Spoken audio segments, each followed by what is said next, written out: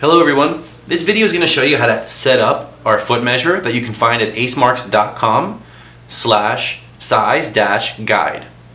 So the first thing you want to do is you want to find the links on that page and you want to print out the PDF.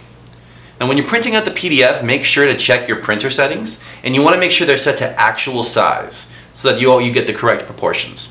Once you have page 1 and page 2 printed out, go ahead and line them up with page 1 on your left hand side and the page 2 on the right, and go ahead and put them together along the lines. Now it's important, don't have any overlap over these or you won't get an accurate measurement.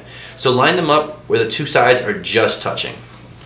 You can go ahead and use some tape to hold the two sides together so that when you're stepping on the device to measure your foot, you won't spread the papers apart.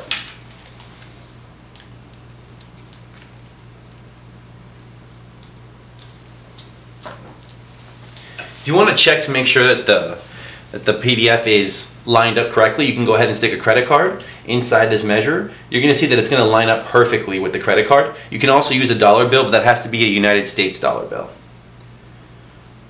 So now that we see the credit card lined up correctly, this is ready to measure our foot.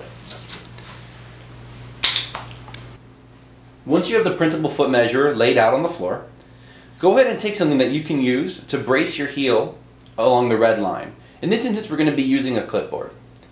Now go ahead and take your foot and press it as far back as you can along the clipboard. Using your other hand, take a pen or a pencil and try to measure the very longest part of your foot. This is going to be the length of your foot.